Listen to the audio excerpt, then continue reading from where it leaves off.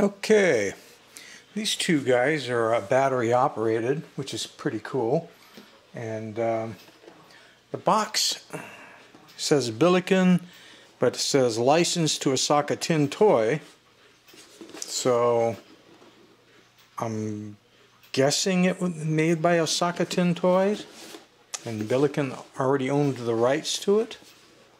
Hard to say. Really nice job on this.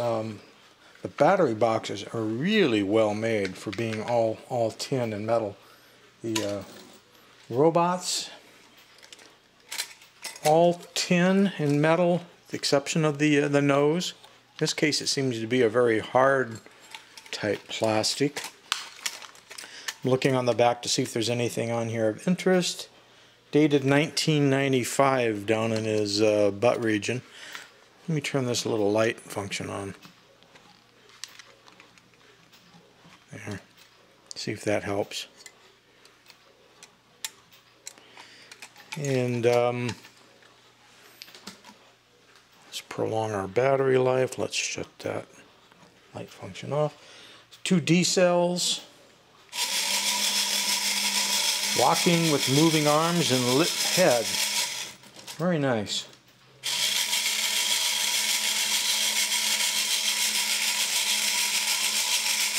Let's check out the darker colored one. Again, it's a very dark brown. It's not black.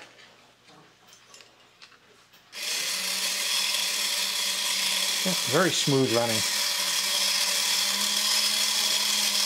I think this is the first time I've actually ever run these.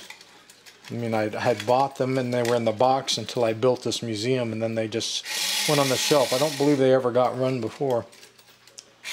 So that's not bad.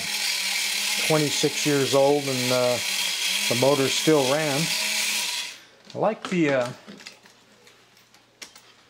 chromed metalwork they did on all that, and the fact that everything is all tin and metal and tabbed. Very good. They did a very good job on this. The litho all lines up well. Good job, Osaka Tin, licensed through Billiken.